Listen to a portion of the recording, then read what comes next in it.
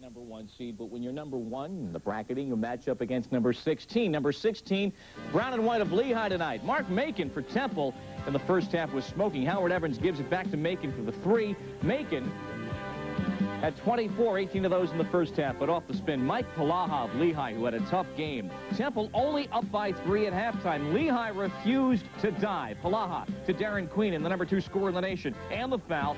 Queenan had 21.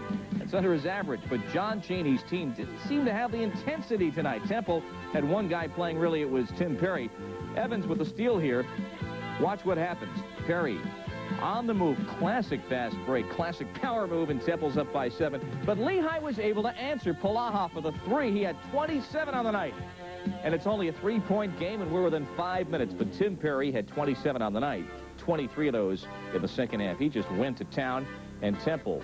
All right, you're going to pick up your morning paper and see a 14-point win. It was anything but a 14-point win in spirit on the court. 87-73 Temple with that victory. Earlier today,